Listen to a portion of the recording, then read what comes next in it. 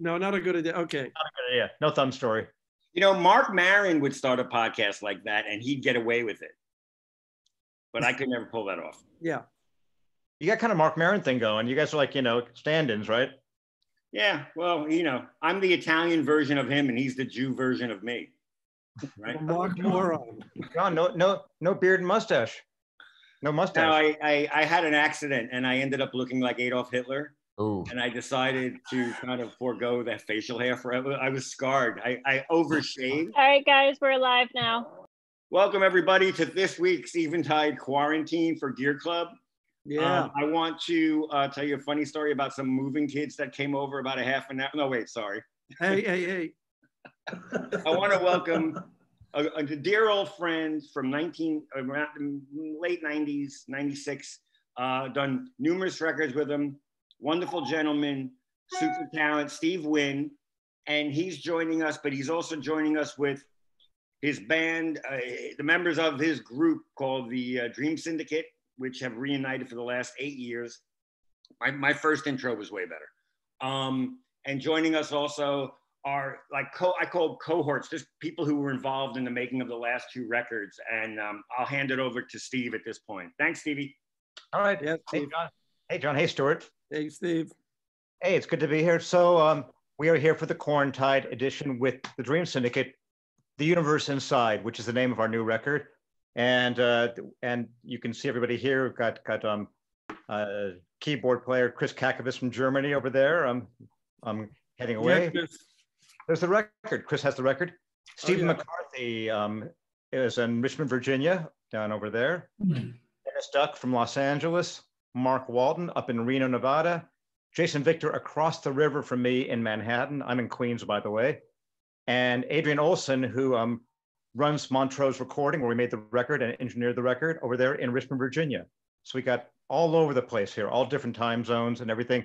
Here's the story. This is the third Dream Syndicate record we've made since reuniting back in 2012. We made 3 records, released 3 records, I should say, and they've all been done at Montrose Recording down in Richmond with Adrian and with John mixing the records. So this has been the team for the last few records. The new record was actually recorded late at night when we were making our second comeback album, a record called These Times. We had a regular, normal studio day, 12 hours or whatever we would do. Is that normal? When I'm with John, 12 hours is on the short side of things. Light day. Yeah, but it was like about midnight, and we were technically done for the day. And Stephen McCarthy, who lives about a mile from the studio, came by to say hi. I think he had a 6-pack of beer, maybe, I'm not sure. And we were gonna just hang out and talk, but instead we went in and decided to jam for a while.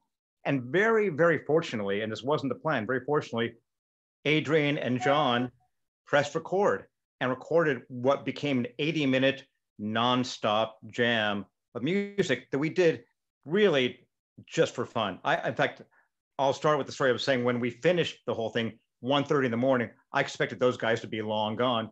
And strangely enough, you hung in there for the duration. So this jam became, in itself, it was what it was, but we overdubbed, added things, subtracted things. And in the course of all the mixing and matching and playing around with the session, became our new album, The Universe Inside.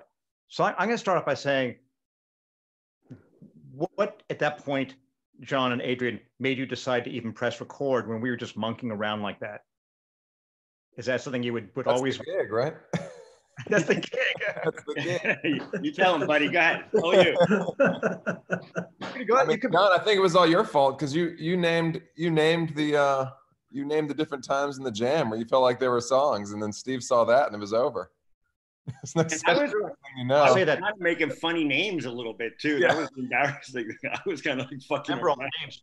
Well, that's the thing, Tony. I'll lead up by saying we did do this jam till whatever time, and then we just had more beers and fell asleep as bands do. But the next morning, John got into the studio whatever time before we were all there, and broke it up into pieces and gave them all names. And that was when the idea that, well, these were actually could be songs. I think one was called From Carpenters to Noi, or Balloons was one that And they were all called Steven's Jam. I think that was the overall name of every single track. Steven's Jam. Right, that was the name of the session.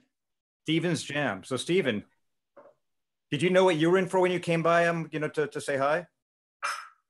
Not exactly. I mean, you guys were working and it's pretty much, you kind of stay to the side while someone's making a record and try to not get in the way. But when you said, hey, can you hang around for a little while because we just want to go out and record some. And I mean, that's like pure music when you go out and play just for music's sake. To go out, there's no preconceived ideas, there's no arrangements or anything. You're not thinking about any of that stuff. You're just like, someone starts a riff, you just start playing, you're playing off of one another, and you hit that crazy, the helicopter pedal, Steve, or whatever, and I pick up a sitar, and someone, the bass, the guys, the rhythm section's laying down an amazing groove, and Chris and Jason. I mean, it wasn't anything, but then it was everything, It was magic. And how, Steve, so you went off and wrote words after that?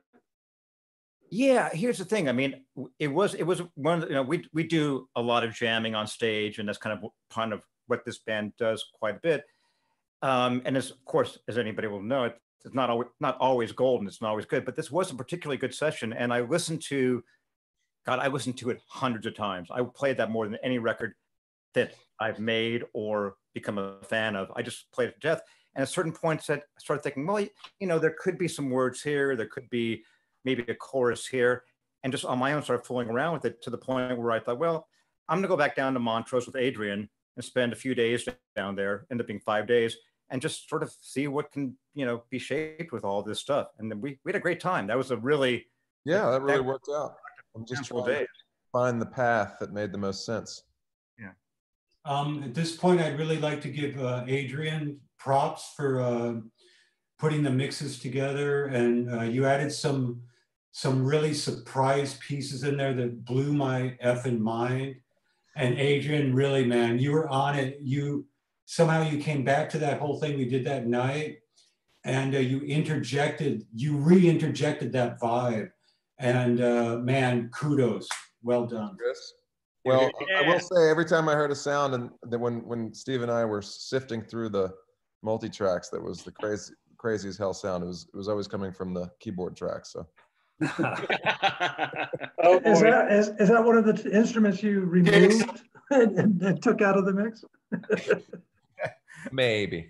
By the way, the interesting thing here, and I showed this before we went live, if you look over here in my home, up in the corner, I don't know if you can see it, the very top left corner there, that's the Maestro Rhythm King drum machine that I brought down to the session. We had sort of next to Dennis by the drum kit the whole time. And Dennis, throughout the session, would occasionally just sort of fire it up and play along with it. And that started the jam, right, Dennis? That's how it all got going. Oh yeah, we had that there, and we said, that could be fun to play around with this and see what we can do. I loved it. It was a great tool / toy to use. I know one of the beats actually came from this thing, the Korga monologue. Oh, yeah. It also worked into one of them. I can't remember which one though. One of the more, geez, I wish I could freaking remember. It gets electronic for a minute, yeah. You had a lot of stuff. I mean, I think what you said, Adrian, about the sound Chris was getting and all that, there is kind of throughout the record, Mark and Dennis are just laying down a relentless groove, which is admirable considering you guys had been playing at that point all day. Right. And Rock and Dennis, kudos to you. You've been playing all day long and then played for 80 minutes straight at that point. But what's going on with the groove being that solid is Jason and Chris in particular are making sounds. I don't know what you guys are doing. I've gone back to listen to this and I have no idea. I don't know what's, I assume there's guitars in the case of Jason, keyboards in the case of Chris, but I'm dumbfounded. Could you recreate, Jason, I'll ask you, could you recreate what you did on the record? No, and I know that almost for a fact. But the thing is, and since we're here, and I hope this doesn't sound like a commercial, but like all that session, I was using that Eventide pedal, the H9. Oh, cool. And so I had my phone, and Steve would always ask with this thing, like, are you going to bring that phone on stage? And I would just dial up a sound, and then I would either use it for the next 45 minutes or just keep scrolling and finding something else. And that's kind of all the sounds on the on this new record are from that. You know, a lot of the parts were inspired by that pedal. So there's no way I can find out. What, you remember what that crazy balloon sound was? No. Was it? You know what I'm talking about? You said that was, did you say that was going through the wah-wah backwards? Something you'd read I about? The squeal thing, that was, yeah, I was going through a wah-wah backwards and then a delay. And then, so you get this crazy high-pitched squeal seagull kind of noise. Just say, wah-wah backwards, isn't that a haw? Yeah, it's a wah-wah. It becomes a wah-wah. Hey, but Steve, so were you, like when John cut it up into these sections, did you adhere to those to where he started and stopped and called them, you know, did you use his marcations? Completely, 100%. Actually, everything he had chopped up became the song. So the first piece, which was called Sitar Jam, maybe, was 20 minutes long, and that became the Regulator. And really, and I think John made his marks based on certain things that happened. Like the length of the first track is as long as Stephen was playing a choral electric sitar. And when he puts down the sitar, that's when the next song begins. And, you know, and after that next song, which is 8 minutes long, called The Longing, Mark went to go get some tequila to pour shots for us. That became the next track, which didn't end up on the record. That track was called, I forgot what, I think Chris Loop is the third one. And that's mostly Mark pouring shots for everybody. So each person dropping out one at a time. That's the bonus track that will come out someday. That's going to be fantastic. We cut an 80-minute jam down to about 60 minutes, which is what's on the record. But really the marks that John made, either because I was so used to hearing it that way, or because they completely were you know, instinctive and made sense. That's where the song started and finished. And there were, you know, I don't know, John, did you just? Sorry. You didn't. No, but my thing was more like, for like the sitar, you know, there were stops and starts, you know, you guys would jam, and then all of a sudden it'd be like, and then something else would percolate up, and it wasn't, you know what I mean? It was a natural flow, so it wasn't that hard. I'll never, like, one of my favorite moments of that night was when you went into that thing that I thought sounded like the beginning of a Carpenter song, like Long Ago. And it was so cool. I was like, wow, this is like a really twisted Carpenters type vibe. And I named it that, but then you went into the Noi group, you know what I mean? And it was just, you know, it was just you guys doing it. And I was just, you know, I could have just said title 1, title 2, title 3, but, you know, it was a natural stop and starts, I thought, for the band. Well, I think, you know, I play in an improv band here in Germany. And that's kind of the way it goes. You know, you play that groove until it just kind of doesn't work anymore, or it builds up, it finds its dynamic, it finds its peak, climaxes, then it's over, you know. But then there's this sort of natural segue. Either you get a stop, like a hard stop, and move on to the next one. But in our jam, I remember there was a continuous sort of segue. Somebody was always making some kind of noise in the background. Is that right? Do you remember it like that, John? I think so. Yeah. Is that true? Yeah, I don't think the noise ever stopped. That's what I mean. Technically, it's still going. Still going. I mean, I've been doing a lot of interviews about the record, and a lot of times people say, so how did you decide to record a 20-minute track? Why the Regulator is a 20-minute track? What made you decide to lead off with? I said, well, it's not really a 20-minute track. It's just the first 20 minutes. And that particular track ends. Adrian, you had the idea, I think, to put that explosion at the end of it and then start the next song.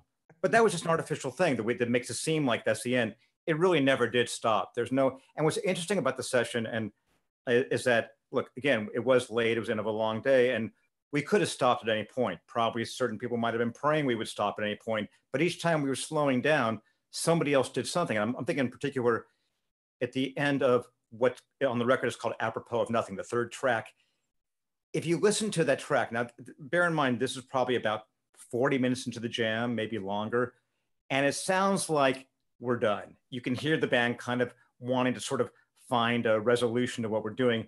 And then Mark starts playing a bass line. And aggressively too. I wanted to make sure it's like, no, we're not done. We're just starting. Let's go. Hell yeah. That was after the tequila though, right? Hey, Steve. Yes. What I think is important, what I think would be important to mention at this point, and something that I love about this record, is that the songs all are presented on the record chronologically as it happened within that jam. Yes. And I think that's pretty effing cool. Even though it was chopped up, you know, some things were added. I love that the chronology is still intact, you know. Yeah, in fact, it's right, exactly. It's chopped up, but it's not, like, we didn't move sections around. You're right, Chris, it's chronological. In fact, what Adrian, what you did, which was fantastic, is you just would take bits and pieces from different parts of songs and move them where they shouldn't be. And that was great. I mean, yeah, I gotta say, you were on fire during that session last fall, where you just had the imagination to just, you know, there were no rules. You just moved, you had a lot of fun copying stuff, putting it somewhere else. And that was exciting. Yeah, that was fun. How long did you guys spend on the post-production stuff, like the mixing and the overdubs? 5 days, I think. Yeah. Wow. So I take it back. 5 days we spent adding overdubbing and adding vocals, and then Adrian mixed it later, and that was another. Yeah, 3 days. Like yeah. 3 or 5 days. But 5 days. 5 days. So is this the kind of thing that you go, okay, yeah, great. So here's a new way to make a record. Let's go in and jam. Or is it, or you can't prescribe it? It happened and that's like a one-time thing. Like, have you considered, oh, next time instead of writing songs, let's go in and jam and make another one like that? Or is it just like it happened and that's it? Yeah, I think it happened. I mean, I think this was the record for me personally that I wanted to make with the Dream Syndicate since I joined the band.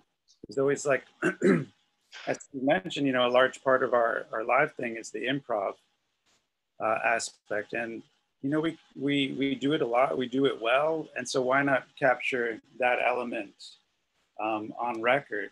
But I'm also kind of glad that it came out accidentally, because then it was almost as if, you know, there was no overthinking it. It was really natural.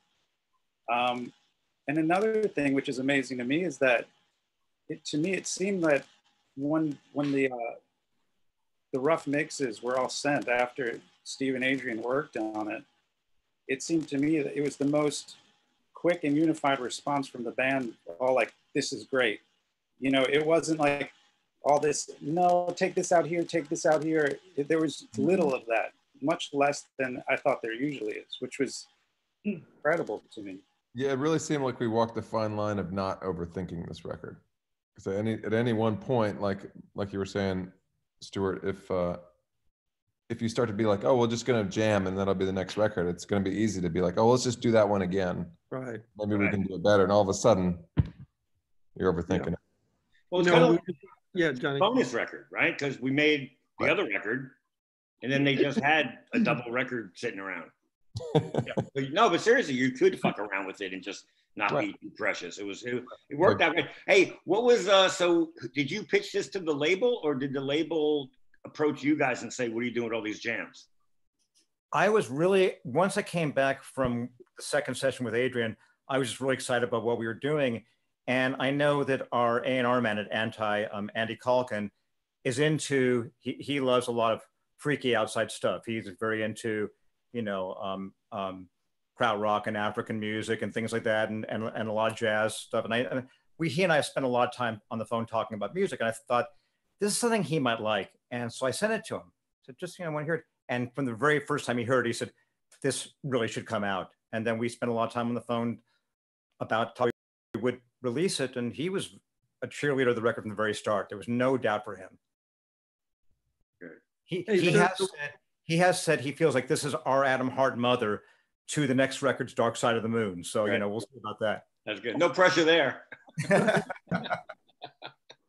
So guys, we just got a thing from Facebook, and you know, we're gonna get some stuff that I'll read to you and some stuff I won't. But this one is, how did the dynamic change having Steven in the session? Normally there are 2 guitars with Steve and Jason, but in this session, you have an additional talent in the studio. Did this change the interplay with the musicians? Anybody want to take that? I mean, I don't think it did. I think it didn't. I should say I don't feel like it was. It made. I don't think it caused us to overthink anything, or it was detrimental or took anything away. I thought Steven, what he was doing just fit in perfectly, and it was another texture or melody to play off against. So it felt easy to me, and you know, when you hear it back, it makes complete sense. Everything is responding to each instrument. I don't know how much improv Steven has done. I know he's a fantastic player. And what's clear to me is he's a very intuitive improv player. You know, he definitely did it exactly right. Listened, played along. It was fantastic, you know. Steven, how was it for you to fit into what was happening there? I mean, it seemed like you had no problem. Well, once again, there was nothing planned. There were no arrangements. So I was just trying to listen to what everyone else was doing, but it was this crazy wash of sound. It was like that time tunnel, like in Willy Wonka when they're going on the boat and all the colors are coming at you, and just trying to feel what the person next to you was doing. And between you and Jason, I could hear a little keyboard part, and you know, you react to somebody, or they might react to you. And there were so many crazy effects coming, you know, live while we were putting it down. And it was just great. The rhythm was just fantastic. The rhythm section, and everybody was just playing together. So I was just trying to fit in and just hold on for dear life, you know. Hey, so having never been down to Montrose, are you guys all in the same room? Yes. Right. And Yeah. I think we Steve even had wore the, headphones. what? I don't think Steve wore headphones the whole session. Yeah. And then, but Adrian, for that, didn't we open up like the guitar amp rooms? And didn't we just put amps in the room? Yeah, for sure. And just let them fly. So everybody was just And blasting. we didn't even take a direct on the drum machine that opens up the whole record. It's just it was just an Ampeg Gemini of Steve's. Yeah. Blast. Yeah, that's part of the reason why I love the way that thing sounds. It's so gnarly, right? It's not clean at all. Yeah. Remember one of the mix notes is Steve was like, "I love the way it sounds. Can we dial the hair back like 10%?" I'm like, nah. No. Glad you did. Yeah, we can dial it up 10%. So, are the drums in the same room? A good chance.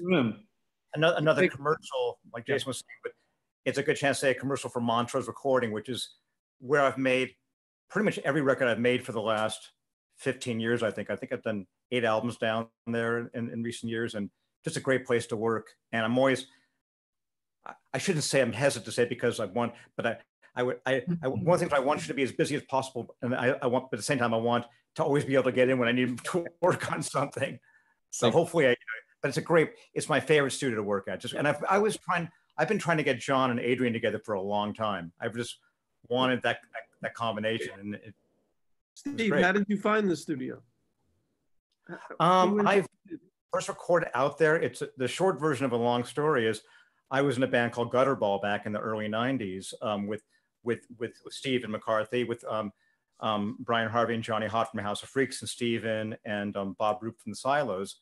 By the way, Steven is in the Long Riders. We haven't mentioned that yet, but for those of you who don't know that, we had a band called Gutterball, and Adrian's father, Bruce Olsen, had run, and I will keep this short, but had run a studio called Flood Zone in the heart of Richmond, and at a certain point put his focus towards raising and training horses out at his home nearby, and moved all the gear out there. And because he was a friend of the other guys in the band, he said, "Well, you could record these new songs you're working on at my home in the horse barn, essentially." Actually, we recorded in the slaves' quarters, and the control room was in the horse barn. It was a very ad hoc type of thing. Anyway, we that became a fun place to work. And over a period of time, and I should let Adrian take this over, you moved it all to a separate house, but with the gear that was there, right?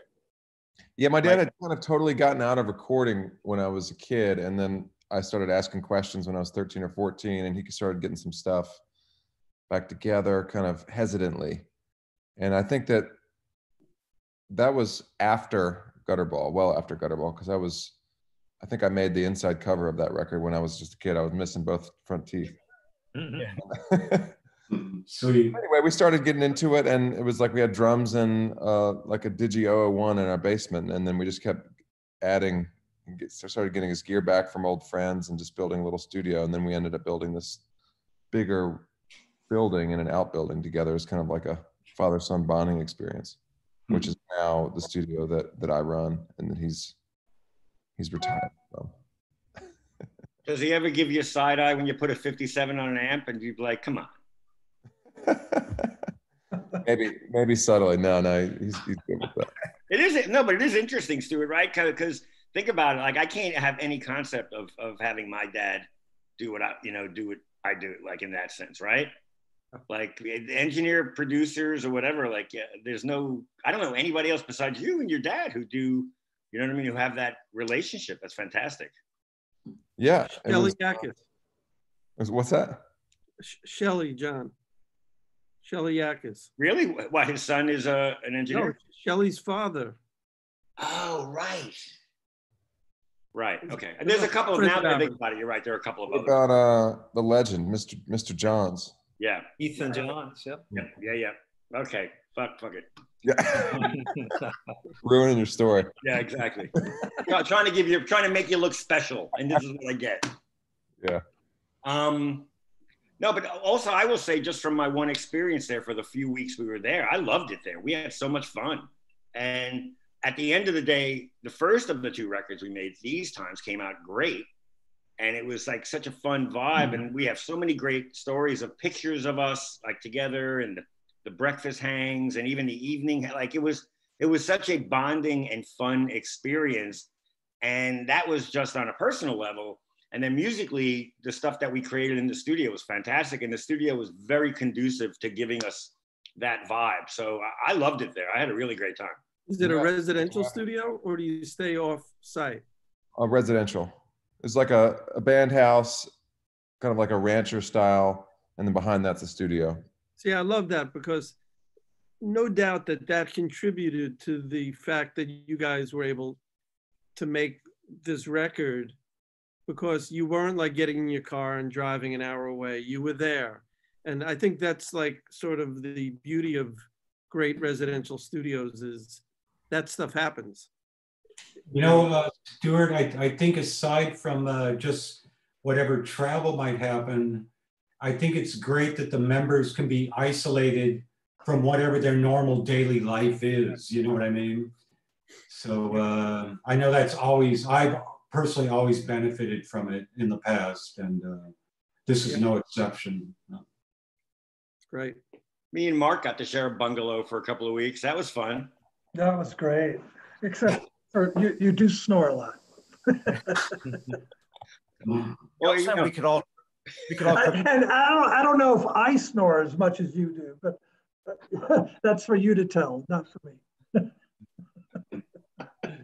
I've actually made now, I think 3 or 4 records there with Chris, and I mean, I made a lot of records with Chris over the years, and many reasons, because Chris is great with arrangements. He was actually the producer of the first album we made when we got back together again. So his production skills, keyboard skills, but one of Chris's main skills besides all that, he's a great cook. So when you live that close to the studio, we had a full-time chef on at all time, you know. And John made some great meals. I think Dennis made a few, but Chris was rocking it. Hey, it's my second passion after music. So Steve, so the original Dream Syndicate was the early 80s, right? Early 80s? 82 we started, yeah. And you were in LA? Yeah. And through the years, that ended, and then you had these other bands. What inspired you to not just start a new band with these guys, but to reignite this concept? It was a pretty spontaneous thing. In 2012, I was asked to play a festival in Spain that I really wanted to do. And to be honest, I actually want to know if I want to do with my solo band or with my other band, the Baseball Project. And in both cases, I think it was actually Linda couldn't do what she was working at the time. So here, that's my wife, and she was the drummer in both those bands. And I wanted to do the festival, and it was really just kind of a spontaneous thing where I said, well, what about the Dream Syndicate? And I went back to Mark and Dennis. Now, Mark, we'd all stayed friends. Mark and Dennis and I actually played together over the years, toured together, stayed friends. So that wasn't a great reach. But the previous guitarist, Paul Cutler, had remained a friend, but made it clear he didn't want to do anything like that. So Mark and Dennis and I liked the idea, and the logical person to ask was Jason, because Jason and I had been playing together in my solo band at that point for 10 years. He had played all the Dream Syndicate songs over the years, and really was like, let's do this. But I don't think we thought of it in terms of let's reunite the band and make records and stick around for 8 years, which at this point, the band's lasted longer than did the first time around. It was just, we'll take one thing at a time and see what happens. But from the very start, largely because of Jason adding so much new spirit to the band and being true to who we were, but going to new places, we were just having a great time. And it wasn't until 3 years after that, maybe 2017, where we had been touring at that point quite a bit, playing the old songs. And we said, if we're going to keep doing this, we need new songs. So we went down to Montrose to record a bunch of songs with the idea of one of two things will happen. This will either work really well and we'll put it out, or if it doesn't, we're done. But it went great. Awesome. And the funny thing about the session we did when we went back to make this first record after reuniting was, as I said before, we brought over Chris to produce it because Chris goes way back with us. He's got great ideas. We knew he'd kind of keep us, invigorated, creative, but also, we'd make it easy for us to do our thing without worrying about what we were doing. But the funny thing is, Chris was in the control room with Adrian while we were recording out in the studio, and unbeknownst to us, was playing keyboards in the control room to our recordings, and we didn't hear them back until we came in the studio. In particular, on the title track, this 11-minute song called "How Did I Find Myself Here?" We came back in to listen to what we had done and heard this wild Fender Rhodes, right? It was a Wurlitzer. Oh, Wurlitzer. Wurlitzer. You heard this? It's like, what the hell? You were playing the whole time, and I think that's when Chris became a member of the band, full on. I heard that jam, and I told Adrian, I said, "There's no effing way I'm not playing on this tune. There's no effing way." So he moved things up pretty quickly, a fuzz, a wah, and a Wurlitzer, and then there it went. We didn't hear it while you were doing it. We were just doing our thing and not unaware of it. But when the original records in the 80s, were they like real 80s records, done of its time, produced in nice studios and Well, I take it back, and I'll let Dennis and Mark weigh in on this, but the first record, Days of Wine and Roses, we made at a studio in East Hollywood called Quad Tech, where we were on Slash Records and a lot of the bands recorded there. We had no budget. We recorded that record midnight to 8, 3 consecutive nights. That was what we had booked. That's when it was cheap to get in there. So we recorded pretty much the entire album in one night, midnight to 8 the first time. The second night I came in and did vocals, and we mixed the whole thing on the third night. And that's the Days of Wine and Roses. So that was not 80s in any way. That was just get it on tape and be done with it. And then we went full on 80s after that with Medicine Show. We spent 6 months making that record, 3 days for the first record, 6 months for the next one. And Mark joined the band shortly after that. And we made a third album, which continued the drum sound we had the drum sound going. I've ragged on that record, but it's a good record. But we were kind of caught in that whole, that thing of making piece by piece. We went out, our last record we made before breaking up was called Ghost Stories. And I think we went back at that point to just playing as a band. Would you say that was a little less of the 80s production thing, guys?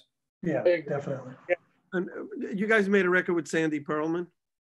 That was the 6-month record, yes. I had a feeling.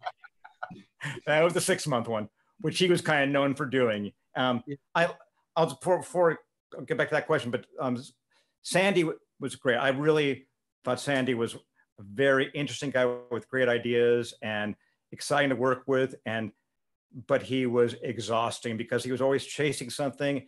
And we did that, we did that record, 24-track tape.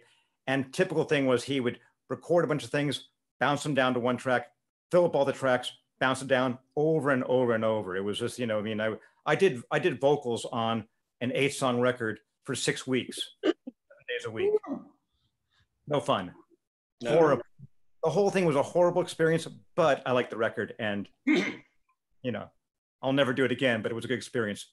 Right. But Mark and Dennis, after, because I will say after the Sandy experience, again, not ragging on, because I like what came out of it, I vowed never to do that again. And I think that, I haven't.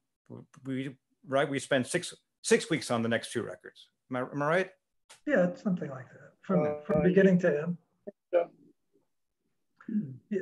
I mean, we got into that point with Out of the Gray, where we were on the SSL board mixing and all the, the very 80s sounding digital reverbs and everything else that was coming out. So it suffers because of that. And it is very 80s. But I think we played very well on it. I hope someday those masters reemerge so we can remix it. I think, Adrian, you would do a great job on that. Or do you ever play those songs live? Oh yeah, we do. I mean, all the old records, we play a good percentage of all those songs. We did the 4th album actually with Elliot Mazer, and our final album before breaking up, Ghost Stories. And Elliot was great for us because Elliot was all about. He was with us in the studio when we were recording, kind of conducting us, dancing along, waving his arms around, and it kind of got us back into the vibe of playing together as a band. That was a more fun record to make. But since then, we went from to be, because the stat freak that I am, we made a record in 3 days, a record in 6 months, a couple 6-week records. Well, since Reunited, we've made the last few records. How Did I Find Myself Here was done, I think 5 days of tracking. These times, 10 days of tracking, but we managed to record this new album at the same time. So it's more fun that way. I definitely prefer that. What about a live record? That'd be great. We did a live record back in '88 called Live at Raji's that Elliot produced. But this band would make a great live record. I mean, I'm dying to take this record out on tour and play it live with Steven, with the horn player Marcus Tenney from Richmond played great horns on the record. It'd be fun to do this record on stage someday. Who knows when, but someday. How are you guys all coping with the not being able to play live and stuff like that? What's everybody doing? Okay, I been working remotely because I have a full-time job, of course, that they've reduced to 20% of my income. And 1 week every month I'm furloughed. So that's always fun. It gives me time to go out and paint in my entire inside of my house. I have re-cemented a whole planter that surrounds a tree in my backyard. I did that this week. So I've been very productive. I've been trying to do as much as I can do and keep up with things. But I really am bummed that we can't go out and play the record. And I wish that we could at least even get together and just play and do something live through this kind of a medium, but that's impossible to do until we can get a nice, simple recording process. But I don't know. What do you think, Dennis? Do you want to go out and play live? Or you just want to sit in your apartment all by yourself? No, let's get out there tomorrow, please. So ready. Been dying to play this record. I've been dying to rehearse it, figure out how we're going to do it. It's going to be a challenge, but it's going to be a really beautiful challenge. No, I'm absolutely ready to go right now. Because of the nature of the jam of it, the jamness, is it the kind of thing where you guys think you'll just start at the beginning of each piece and then go wherever you want? Or are you guys going to try to rehearse it so you do the same thing every time? I think we want to learn the record. I think we all agreed on that. that right? Am I speaking? Yeah, I think there's key parts that just need to be there. I think we wouldn't want it to get so, I don't know, there's so much that can happen badly with it. Absolutely. This is how they usually sound, kind of thing. You just happen to capture on a good day, a good night. I think there's parts of it that we would just have to learn, and then hopefully knowing the general idea of it, then then letting room to grow and breathe from that aspect. I don't think we can not do what we do in improv. I think that's, I don't think we're good at like, this is it, just the structure. I think naturally it would move to other areas, which is great, but we have to know what we're doing in the first place. Yeah, we need to go back and learn it for ourselves, find out what the touch points are of each of the songs, get comfortable enough with it that we can play around with it within that structure so that all the songs are recognizable, but we're still improvising within that structure, I think. Well, yeah, I mean, Dream Syndicate, even when Dream Syndicate is playing songs off of These Times or off of How Did I Find Myself Here, there are opportunities where we're improvising within the song, okay? So these are songs, but we're still improvising. Now, we played an improv, but they've been turned into songs. They are songs. They have a certain structure. They have verses and kind of choruses, less choruses, but they're definitely parts, so we can't just kind of go out there, cop the groove and hope it happens. Marcus is going to have to know when to come in. We're going to have to make space for him. Yeah, dog. Somebody's going to have to sing the la, la, la, la, la, la, la, la, la. That's Stephen's responsibility. Mark, you know I'm right. I'm only kidding. No, as far as me, I totally just groove, and I'm going to groove no matter what we do when we play it live. I think you all are more concerned about your specific parts because you don't even know exactly what parts you played. I know exactly what I played on the record because it's obvious what I played. Yeah, that's part of it. That is part of it. I do have to figure out what the hell I played. Like Jason, I can't figure out my parts, but I did figure out Jason's parts. So a little bit ahead of the game there. But so you can teach Jason then, right? I mean, actually, if it wasn't for where things are panned, I wouldn't know who's playing what half the time. I only know, well, this must be Stephen because it's sort of center right. That's got to be him. And if it's over on the left, it must be Jason. But besides that, I would not. There's stuff I wouldn't. There are things I play on there that don't sound like me at all, which is. But Steve, you still have to check your cheat sheet, right? Wait, okay, who's panned left? You're like listening. Hey, looking at Mark, I'm reminded of the really nice companion film that goes with this record. And Steve, did you want to mention that at all or talk about that at all? That's a good point, Steve. And yeah, we have a guy in Scotland named David Dalglish who has done all of our videos for the last 2 records. And he made a series of videos for each of the songs on the Universe Inside for all 5 tracks, full beautiful videos. They're up on YouTube and all that, easy to find. And tomorrow we're going to be putting up the entire hour-long movie as one video clip on YouTube. So they go well together. Actually, if you listen to the record and see the visuals, it's pretty trippy. Yeah, it's like fantastic. It's like the Wizard of Oz, with the record sort of thing. It's insane. I can't believe he did the whole thing. It's amazing. Yeah, it's funny because he came down to Berlin to see us. We've never met him before. Last year, he flew down to meet us and to watch us play. And before the show, we were talking. Steve started trying to convince him, hey, we've got this album that we're trying to put out. It's kind of a weird thing. It's got the first song is really long. It's 20 minutes. And I knew that's where he was going. And I instead wanted to get a little more selfish. And I kind of blurted out and sort of took over the conversation and said, no, we actually would like you to do the whole album. and Steve kind of looked at me like, are you crazy? But I kept on it. And he says, no, that's a great idea. I'd love to do that. And so he, one by one, just took them and made a piece. You're in the video, Mark. I am? Your background. Well, this actually is from Blacklight. These times. Yeah.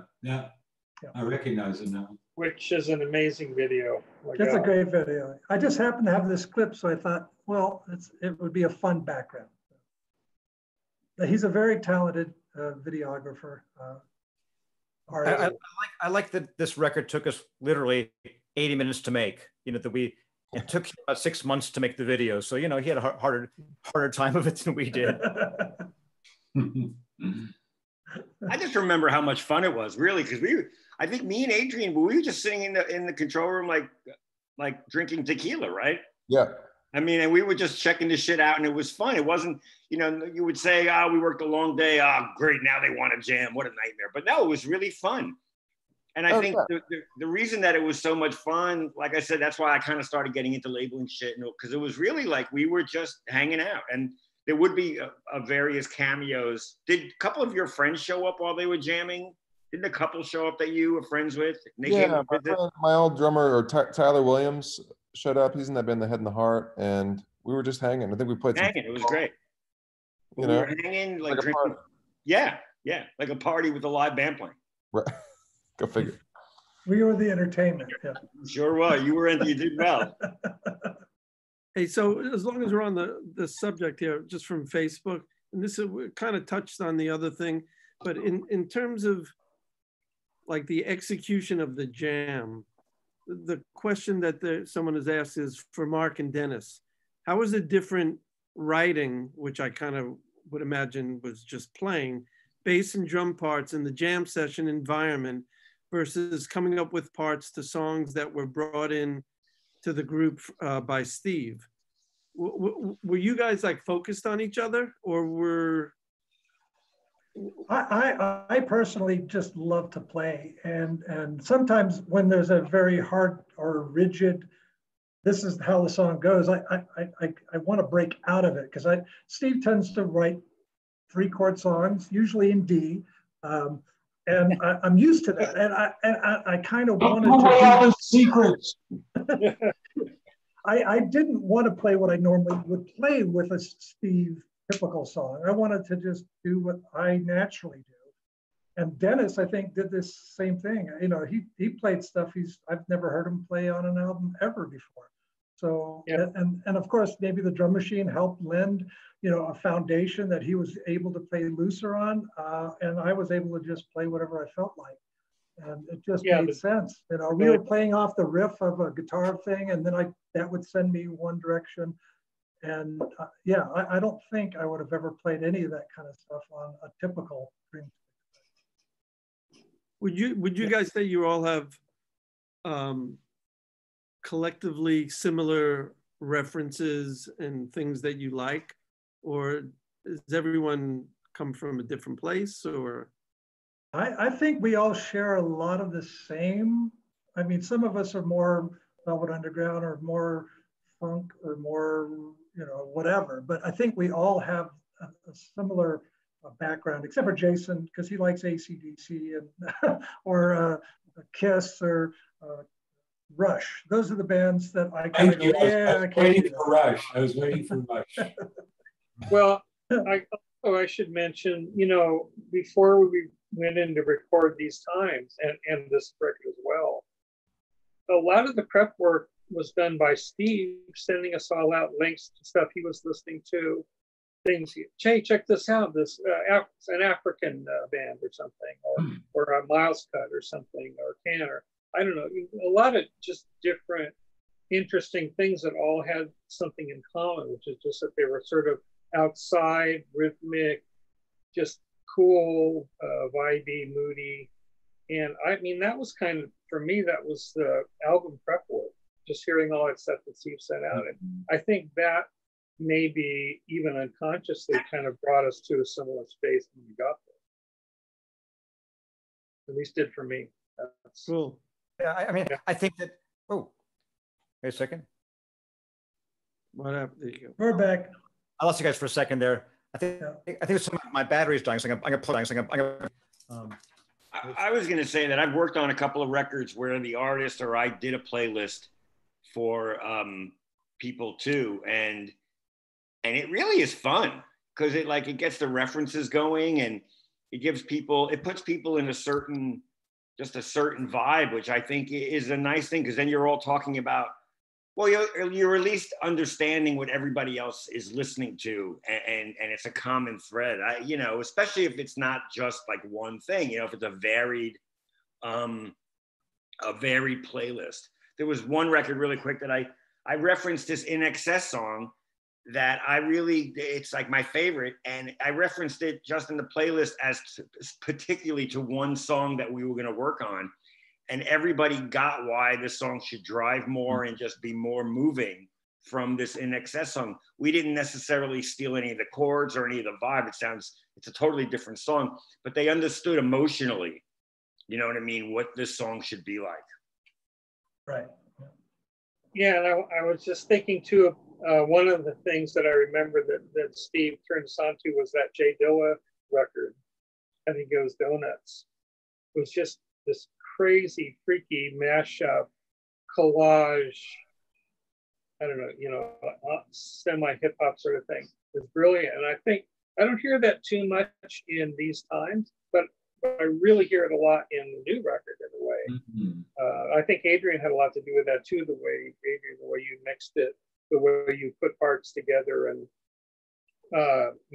kind of Legoed it together. I don't know.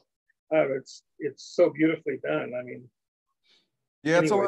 it's a lot of fun to approach a project when you feel like you can kind of throw the rules out the window. It's not like these precious songs that Steve had labored on for 10 years. It's like, well, let's make something together, and it's fun. Yeah. Especially when I got the call from Steve to cut the Regulator down to like a radio single. And you're being really ruthless. It's like 12 minutes now? It was like 3.5 minutes.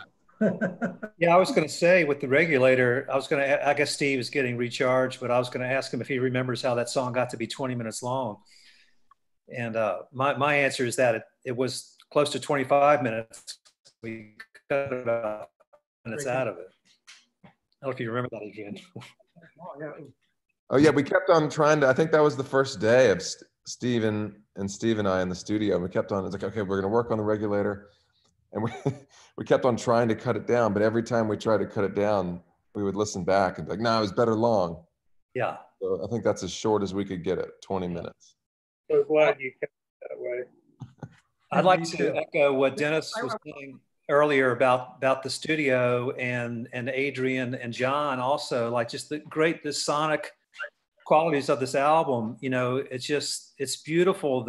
It's strong and it's tight and it's loud and then it gets quiet in places. And if you listen to it, I said this before, but if you listen to this album really quietly, you can hear the bass drum still, you can hear the bass guitar, you can hear the keyboard.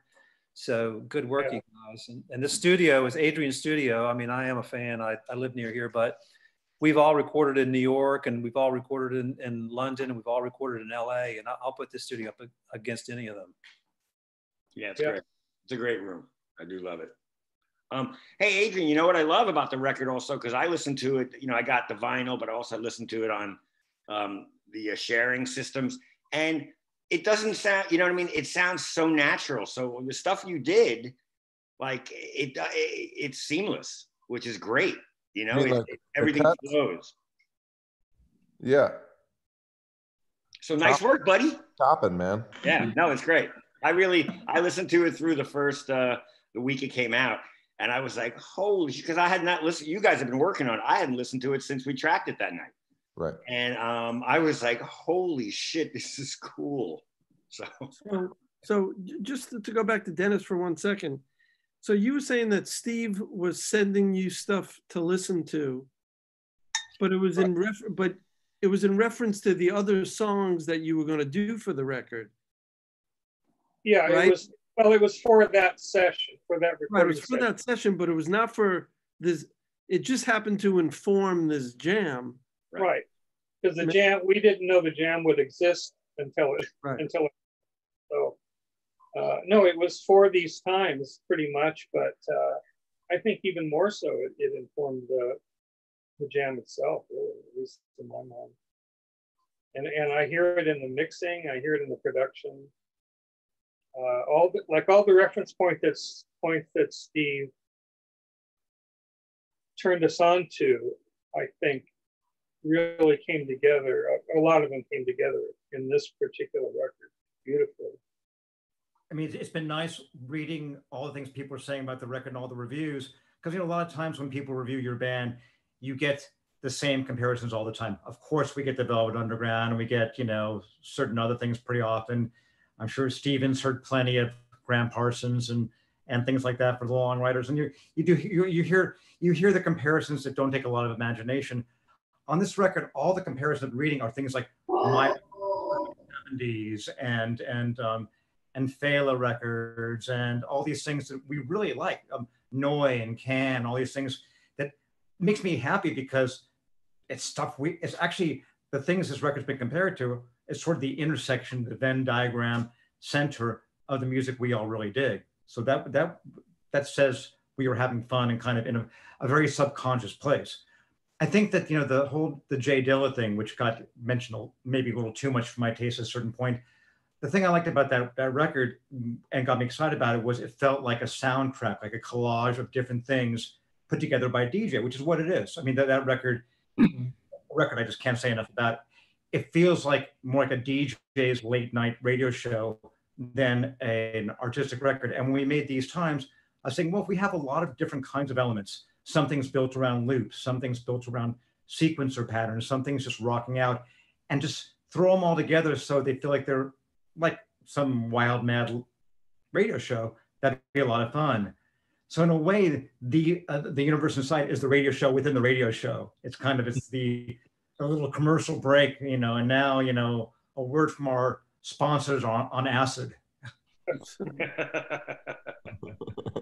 like it. Now back to the programming. One thing I also just said, it's funny about the record, we were talking about learning to play it like it is on there. There's a lot of stuff on the record that was artificially created by Adrian. I think almost on every song, there's some point in a song where things go haywire and go crazy, where you would think we were doing that, and we didn't. If you listen to really The Regulator, Dusting Off the Rust, and Apropos of Nothing, 3 of the songs, there are kind of sections where, I don't know, I remember you had something going on there where I won't even guess. What were you putting everything through something else? And oh yeah, I ran the whole mix through one of those Ibanez AD202 delay and a flanger. Because Steve we wanted to see how weird we could get it, and I was like, oh yeah, that is Godhead. And then when I started, I think the whole mix turns into that for a minute, and then it comes back to the band. Yeah, love that. Beautifully. So now we have to learn how to play that. Yeah. No, you have to take Jason with you. Here, take Adrian. No. Take Our Adrian. soundman's got to do that. Yeah, just put a flanger on the mix.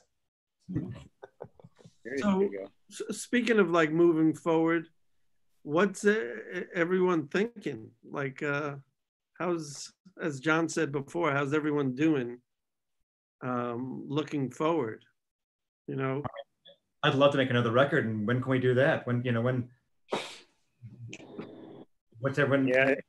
Adrian, are people starting to talk to you about going into the studio to make records at this point? Yeah, we've been really careful. A good friend of mine from college, songwriter who lives out in LA, came and we did like 3 weeks together, but then we're kind of leaving a week before anyone else comes on either side. We're being very careful. This band that I've worked with for a couple records is going to come next month and write for 3 weeks, and hopefully we'll leave with the record. But yeah, it's kickstarting back up. Adrian, define careful. Define careful, not doing one-off sessions, wearing masks, being socially distant when possible, and kind of like agreeing to quarantine together while we're together. Right. Mm. Do you? Is it okay for someone to come in the control room? We have done that, yeah. Right. But So I guess it's not as careful as we could be. Yeah, no, I have the same, it's, eventually we're all going to move forward in some way. And Right. being smart about that is, for the first time today, I left my house and I got in the elevator and I didn't have my mask. And there's a policy, in my building, it's by law. There's a note from the governor that you have to have your mask. And I got in the elevator and I went, holy fuck. If this door opens and someone's there, what do I do? So I just immediately took this shirt off and wrapped it around my face. And there was a woman who was like, whoa, that, like you should get a mask. She kind of looked at me like, you should really get a mask. And, but I think it just happened because I was loosening up in my mind. Like, and when I got in my car, I was like, fuck, that was no good. Yeah, it's such a strange time. There's Johnny. Well, again, as I told you all earlier, I flew up from Las Vegas today to Reno, and I had to take a flight, and I hadn't left my house really in 2 months. Right. So that was kind of a strange, and adventure. Are you supposed to quarantine after that? Is there any common sense? I think we will be. My wife has. We've been quarantined as a family, 4 of us at least, for the whole time, and it's tough, But it's nice to be able to know that we're home together and that we're all safe and feeling good. Right. But yeah, now coming back, I think we will probably have to quarantine again, as we had been doing, but starting over from scratch. Sorry? How crowded was the plane? It was about half full. Oh, half full. Yeah. It was busier than I thought it would be, but originally I sat down, there was a guy sitting in our row, and I'm like, wait a minute, I thought you're supposed to have the middle aisle open. She goes, well, we'll move you. And I said, well, that's my son. Well, we'll move both of you. I said, no, I paid for the upgrade to sit here. Why don't you move him? And the guy went, well, yeah, my brother's in the other seat across the aisle, and those are empty. She said, okay, fine, you can move. Wow. It was kind of strange that she, kept saying, I'll move you. Well, wait a minute, I paid for this seat. I upgraded to this seat. How big is your live room? Just out of curiosity. I think it's like 20 by 30, something like that. 20 by 34, something like that. It's bigger than that, isn't it? I think it's a little bigger than that. I want to say it's bigger than that. I'd say so too. Yeah, I think it's bigger. Well, it's all the equipment you have in there. It makes it look smaller. Yeah. Adrian, what do you know? It's your room. How would you know? But you could go right? You could build little environments for people. Yeah, I mean, but then they still have to get in and out of the room. Yeah. Right. I mean, I think the way that we're thinking of it is, again, not having people in for one day only, longer sessions, so it's not a big hassle, and leaving gaps between sessions so we don't have to sanitize every cable and headphone, so that there's like a 3 to 5 day period. And I mean, that feels relatively responsible if we're going to get back to work. I don't know. Have you heard about a couple of people I know with studios are buying these UV wands, and they're like sanitizing like the consoles with UV, you know what I mean? Oh, does that work? UV light? I don't know. It's like, it seems insane, but I know a guy I know just ordered 2, and that's how he's gonna basically sanitize the control room. Yeah, you could also nice bulk erase the tapes while he's at it. What tapes? Where are you? Were you 1950? Hey. Whoops. Sorry. That happens every now and then with me and him. Yeah, I know. But and touring obviously is on hold, right? Yeah, when can we, who knows when we can do that again? When people talk about playing in clubs, and they talk about, all people talk about is well, they sell it, a quarter full and people stand apart. Well, what about, bathrooms, going, people setting up the stage and the bar and all that kind of stuff. There's so much to it. I think playing outside would be the next logical thing, doing shows for smaller crowds outdoors. And I've been looking into that. But it's sad because, our whole lives, we've all been in many bands doing this, touring, and being in clubs. And until there's a vaccine, I don't know how that's going to work. Yeah. Anybody else? I don't know. I've been thinking about just historically, the Spanish flu in 1918 and 1919.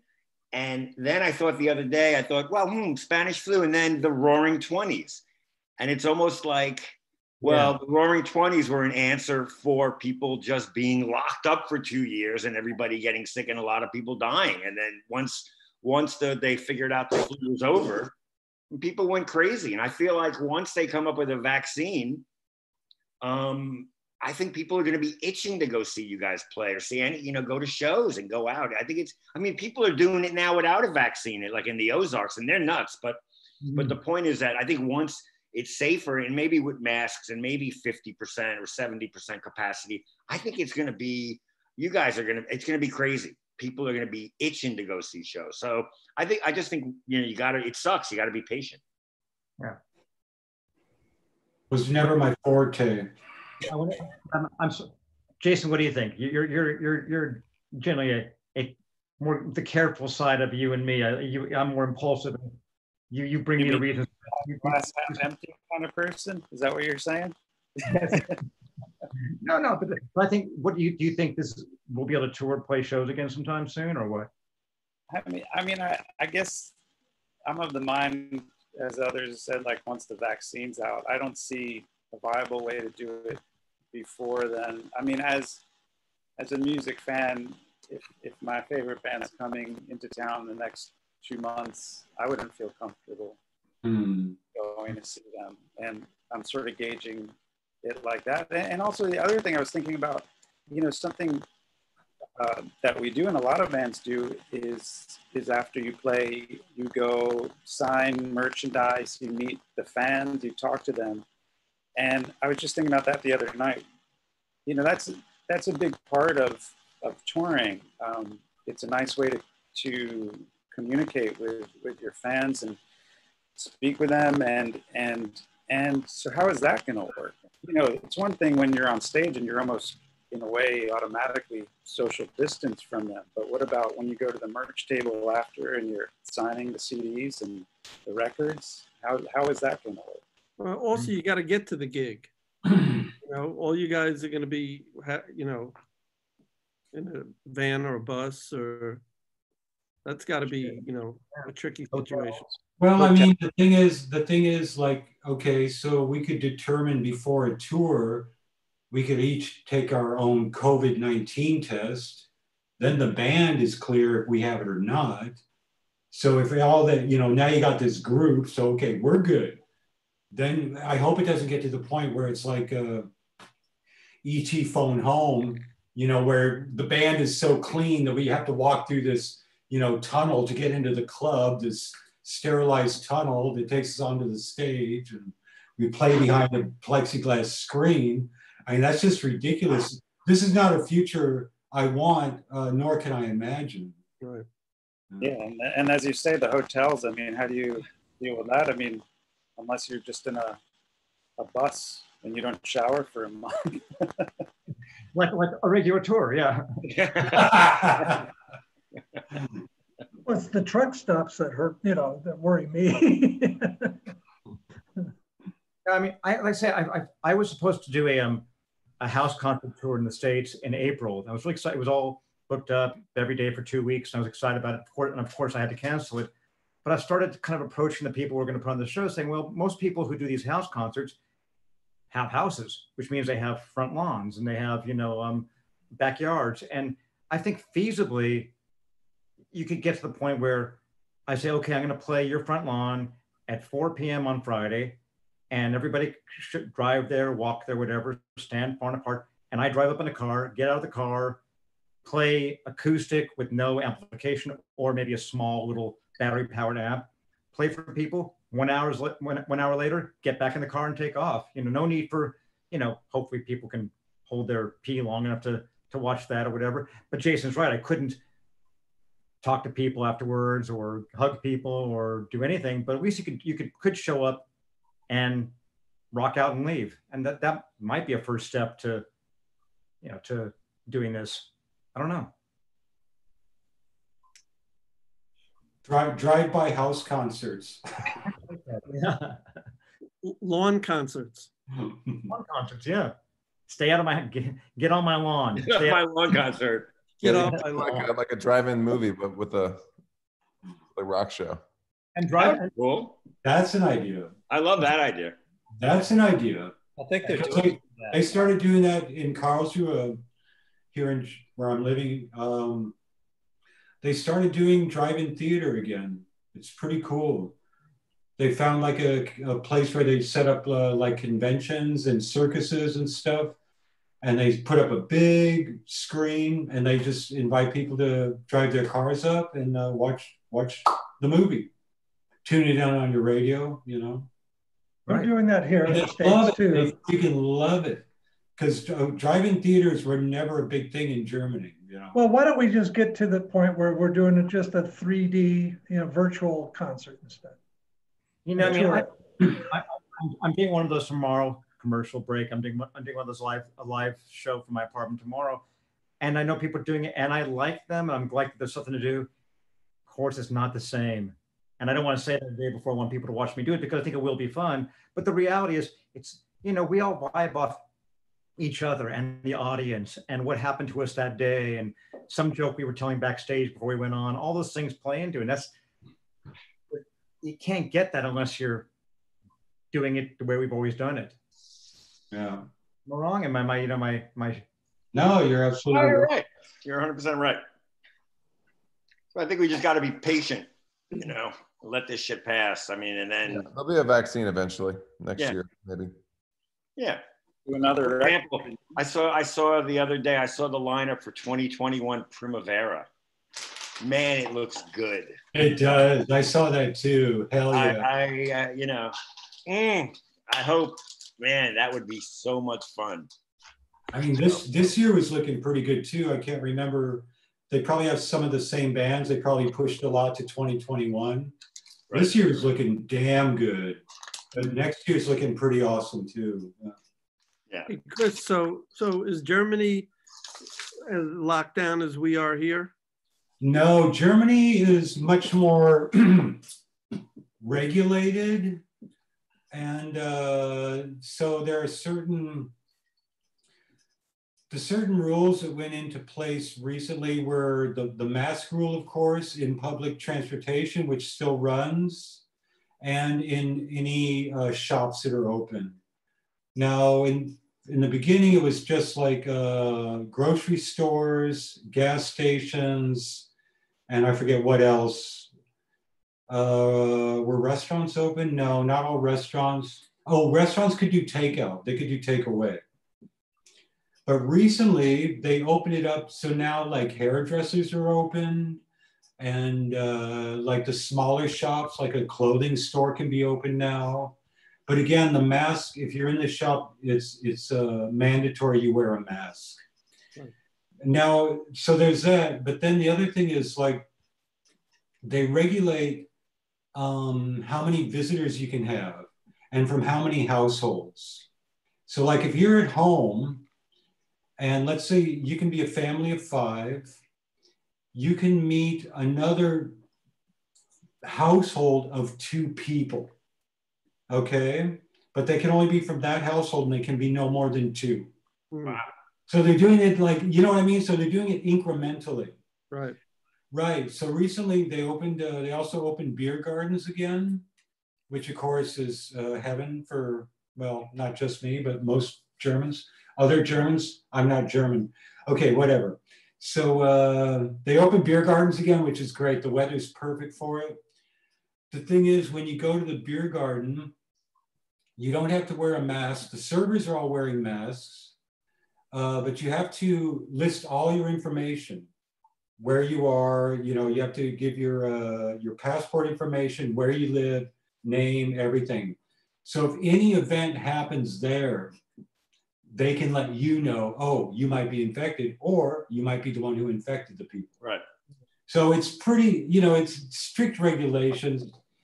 I live near a small creek, and there's constantly people jogging, biking, walking, families of 5 with their children splashing around in the water. I'm okay with it. I mean, with the outdoor thing, I'm a little less paranoid. For me, it's more about closed spaces, whether it's a market or a bar, etc., or public transportation. Right. You know, I still take the tram every now and then, rarely, and I don't actually like to do it, but you know, I'll do it and I'll put the mask on. The cool thing is, like before, the trams would have so many wagons and they'd be like packed. But now for every tram, they've added like 2 more wagons. So you can really spread out, you know. So since this has happened, every time I've been on the tram, I can easily find minimum 2 meters distance from person to person. Right. So, you know, I think they're paying attention. I think they're doing a pretty good job. I haven't been on the subway, you know, this whole time. I thought about it at some point, but I think we're going to take a lift into Manhattan maybe this weekend, which is something that, you know, I've heard there. I don't know if, you know, Jason, I guess they have plexiglass in all the lifts now, so you're separated from the driver.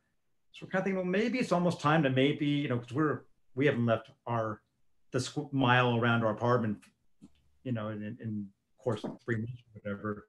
It feels like that's, you know, we're trying to expand our horizons a little bit just because we want to do things.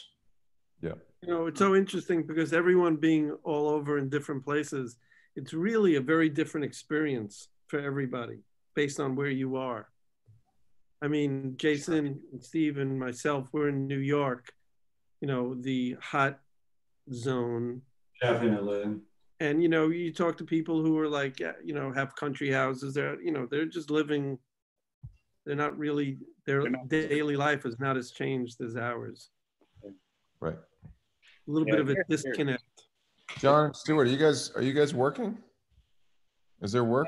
I'm working, but mostly by myself, like mixing stuff that I had done beforehand.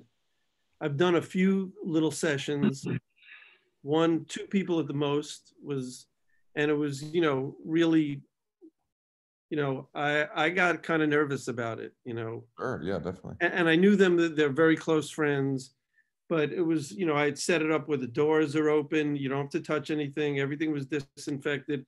They went into the room. The reason why I asked you about the control room is because I just said, yeah, you know, you'll listen to the playback when I send it to you.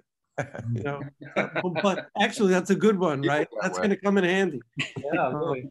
Yeah, you can't come in the control. In fact, I'm not even going to send it to you. But there when it comes out. August. Yeah. But John is going in to make a record, like a real record. Yeah, I'm going to Nashville next week, but a couple of weeks ago. So I did 3 weeks of mixing in April. Late April, early May. But I found a place in a town called Graham, North Carolina, which is like an hour away. It's a barn in the back of this guy's house. He has like 10 acres. And I had seen it a year ago when we moved down here. I did a search of studios and, you know, spent a day driving around. But this guy, he has a console, like a Neve, a newer Neve. I guess they're called AES consoles. I forget, but it's a newer Neve. It's very good. Augsburger monitors, but I just recently mixed a new Dinosaur Jr. record there, and it was a situation where we had to mix the record, but they wouldn't let me, you know, because of the pandemic. So we basically, I drove an hour, sat in this barn alone, mixed for 8 hours, 9 hours, and then left, and then we finished, and Greg mastered it like last week, and it's, you know, it's done. So. So I was lucky to find this place, and the guy just left the door open.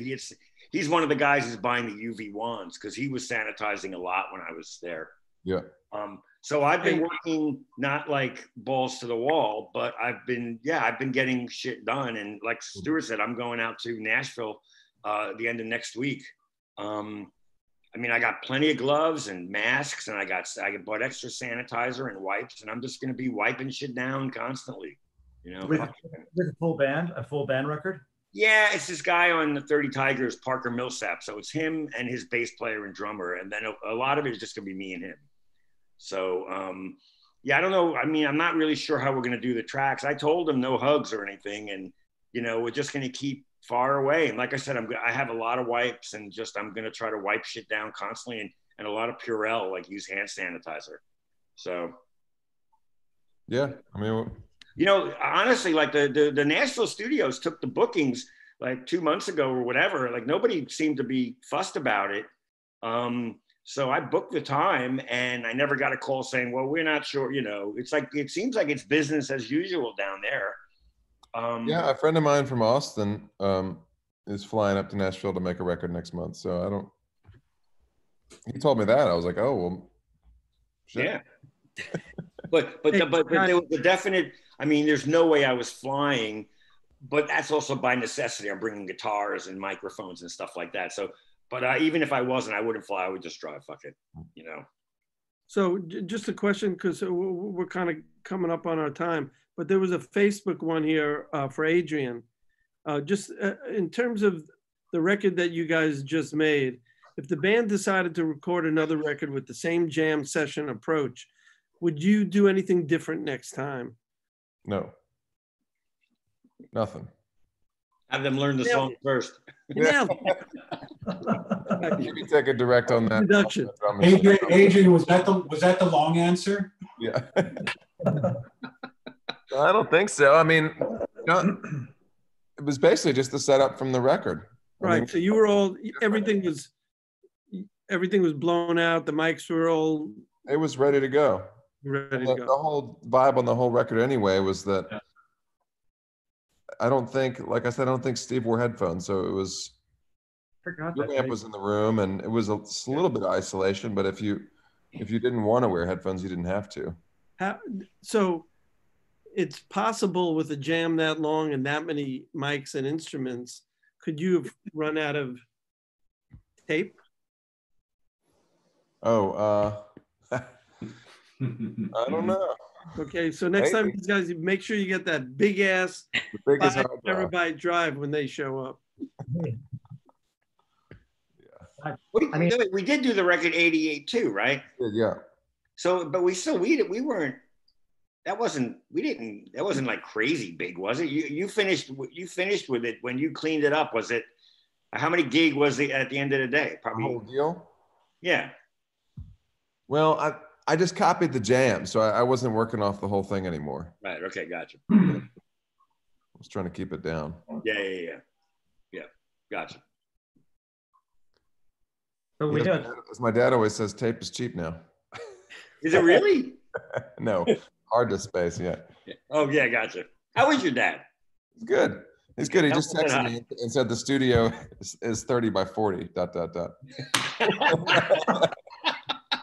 There you go. I knew it was too small. I mean, yeah. Well, tell him I said hi. Yeah. He's obviously listening, so you can just say hi now. Hey, Bruce. So before we wind up, anything we missed or anything we want to talk about? I don't know. I know I have to get in my car and start driving back to Las Vegas now, so I can't really hang out too much longer. But. I mean, I would say that what we did with the record was kind of like what compared to a couple of things like the early 70s Miles Davis records, where his band would just jam, and then later on Miles and Tio Macero would shape it into something. And it really was, as Jason said, we knew we liked that, but this is like the first time we actually gave ourselves the freedom to work that way. And it's kind of exciting. It's kind of liberating to work that way. Just, I mean, it's hard. I think when we do get back together again in the studio, I guarantee if we say, let's do it the same way again, it won't be the same way because it never is. Yeah. But it's nice, Right. it's nice knowing that anything you do is a raw material for something else to happen. That's exciting. Right. Yes, the stars must have been aligned in some way because I had just come off of making a record very similarly to when Steve wrote me this email about this idea to cut this record up. I had just done this very similar thing with my friend Matt White, and we just took all these long jams and made these other songs out of it. And I was like, sure, I'm ready to. I mean, I just feel like I was in that headspace already, so it kind of gave it, I feel like, a little bit of a leg up because I think we were already in sync a little bit. Steve, what was it like writing vocal melodies against the harmonic nature of what you had? Was that kind of was that a challenge or was it easy? Oh yeah, big challenge, but fun. It was kind of like, it took a lot of time and just seeing where things landed and listening to, because the funny thing is, I think that because we all come from a song structure background, when everybody played was almost with a certain kind of logic to where things would happen. So it was amazing when you listen to the record, a drum fill will happen where a chorus should be starting. And Chris will repeat a line on keyboards 4 times. So that must be the intro to the song, things like that. I think just instinctively we all did. So I had to look for a lot of that kind of thing to find the patterns, find the changes, and fit in a song into where all those things happen. But it was there. Beautiful. It took a while. It wasn't easy. I think if you want, the next time you do one of these records, really quick, you should just have Steven show up with mushrooms. And then that'll give you a little leg up on the next jam record. This is a good idea. Well, I think it's good advice just to not that really anyone needs advice, but for younger bands, any bands to go into a studio, I mean, you don't have to do it all day long or all night long, but occasionally forget the regular song structure and just go out and play, and you have no idea where it's going to go, and you might end up with some happy accidents and cool stuff. Bring your H9 with you.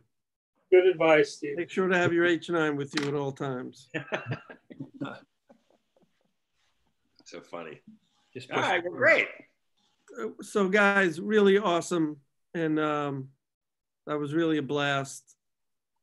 Stay well, stay in touch. And we'll see you guys down the road, right? Yeah, right. Sure. Oh, there he goes. I'm going. Mark, over your mouth, Mark. Mark, safe travel, bro, back to Las Vegas. Right, safe, Mark. Thanks everybody for doing it. Thank you. Thank you, guys.